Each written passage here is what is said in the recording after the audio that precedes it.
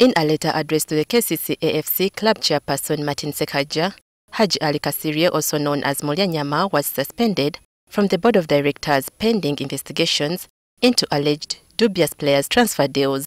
The meeting is said to have been presided over by the club patron and Kampala City Lord Mayor Erias Lukwago.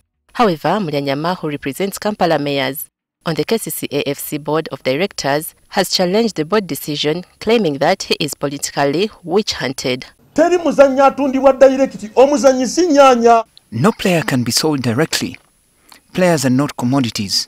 At his level, it is weird for the club patron to allege that I am involved in player transfer, yet I'm not an agent. Mulyanyama also dismisses allegations that he is involved in the construction of the Philip Omondi Stadium at Lugogo, whose expenditures were queried in the Auditor General's report.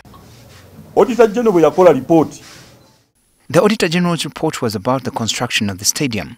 He wanted to know why KCCA was requesting for Phase 3 construction money, yet Phase 1 was incomplete.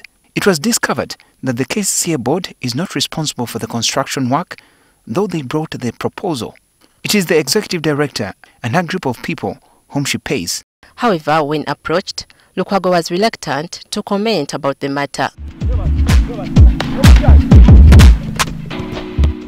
Regina Naluja, NTV Sport.